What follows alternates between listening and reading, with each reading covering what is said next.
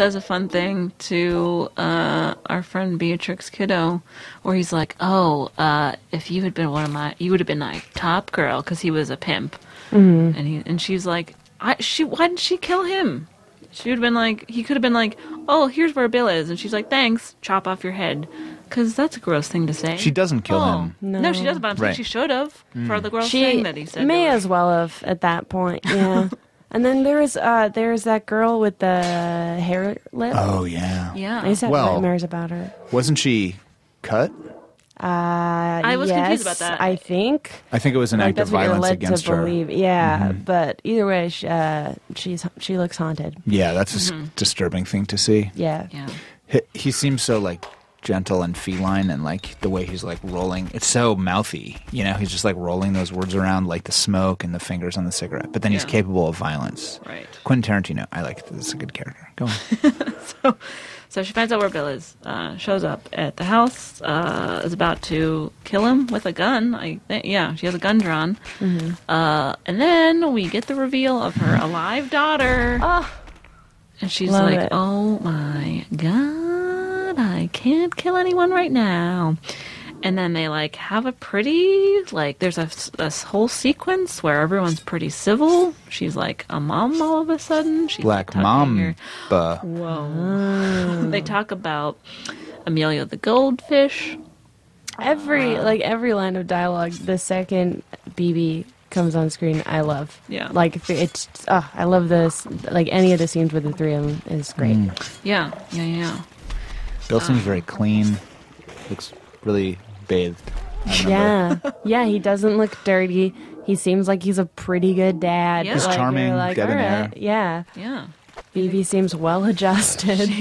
And you forget, because you've been seeing these women kick ass all through both movies, you forget that Bill is also this crazy fighter. I mean, I guess you do see Bud, you know, be capable, but you don't like see him fight in the way that. Not really. You know yeah, what I mean? Hardly. It's all the action sequences are pretty much only women. Lady on lady. Yeah. It's interesting because, like, at the very, very beginning of Volume 1, you see, I never remember her, Vernita Green, and she's also a great mom. And it's like, there's like this whole scene of her talking about, like, well, she's got to get her cereal, and like her kid is always home on time, and everything's in a certain place. And then at the end, you see Beatrix also instinctually a great mom. And it's interesting that, you would think, like, in real life, probably they might not be great moms. Yeah. Because they're crazy. Assassins. Yeah, they're assassins. They're murder people. And Oren and Elle, as far as we know, are childless. As far as we know, yeah. Yeah. I wonder if that plays out in any way. If being a mom somehow... Because until that point, Copperhead's the only one who we know is a mom. Yeah. We only find out much later. Yeah, I don't know. It seems like I don't know what to say about this. they're like not any less brutal because they're moms, but they're both like really good moms. Yeah. Yeah. They display more compassion than any of the other characters. Yes. Yeah. Be that they're like, You're a little sadder to see them go. Yeah. And maybe that's what the function of having a mom from the first thing is to tell us this woman is a good mom.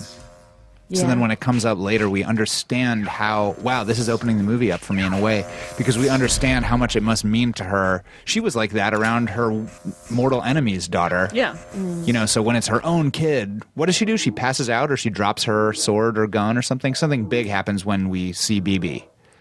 She faints, right? She doesn't faint because they're play acting like with toy guns, and then she falls over because like BB's like bang bang, mommy, you're dead, and then she like twirls around and falls down. But also she's overcome with like emotion. she tears well up in her eyes. She's speechless. She very can't. well timed pratfall. That's dope. Like the first thing, the first set piece of the movie, and then the final set piece of the movie are like a really nice bookending of this mom theme. Okay. Yeah, totally. Take us home. Oh, so then or whatever. we